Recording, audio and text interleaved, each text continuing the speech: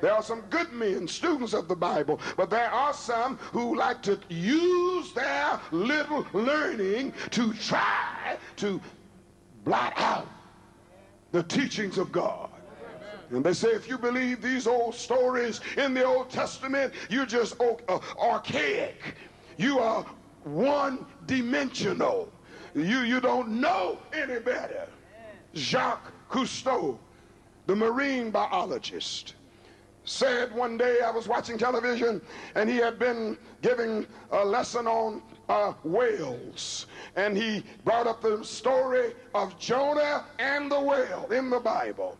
Jacques Cousteau said, I want to tell you now that Bible story cannot be true. It says the whale swallowed Jonah, but a whale's throat is not large enough to swallow a man. That tells you that could not be a true story. I said, this man, Jacques Cousteau, may know marine biology, but he doesn't know the Bible.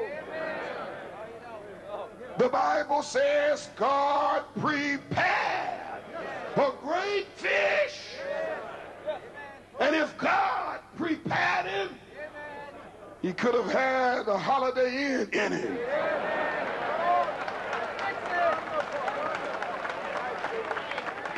God did it.